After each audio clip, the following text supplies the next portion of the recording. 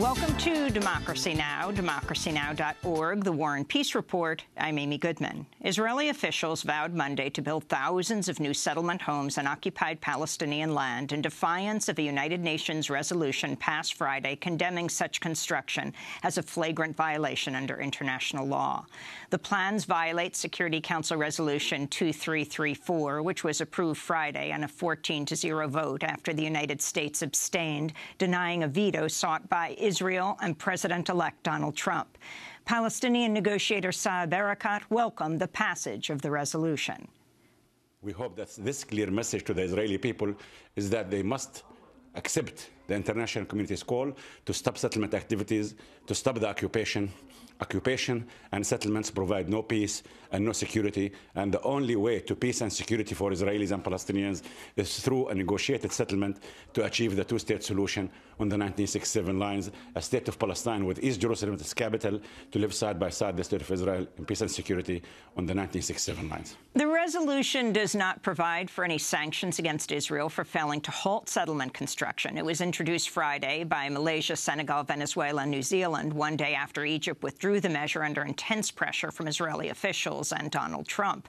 Its passage infuriated Israeli Prime Minister Benjamin Netanyahu, who summoned and reprimanded envoys from most of the Security Council member nations who approved the resolution. Netanyahu also lashed out at President Obama.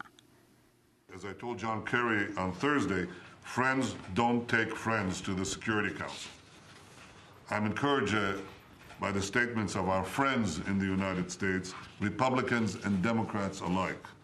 They understand how reckless and destructive this UN resolution was. They understand that the Western Wall isn't occupied territory.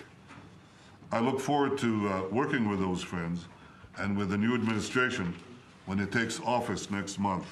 The Obama administration previously sided with Israel at the United Nations, vetoing a similar Security Council resolution in 2011 that would have condemned Israeli settlement building. The U.S.'s abstention in Friday's vote drew criticism from many Democratic and Republican lawmakers. Incoming Democratic Senate Minority Leader Chuck Schumer of New York called the move extremely frustrating, disappointing, and confounding. Republican Senator Lindsey Graham threatened to cut off U.S. funding to the United Nations. We'll have more on Israeli settlements and the vote at the United Nations after headlines.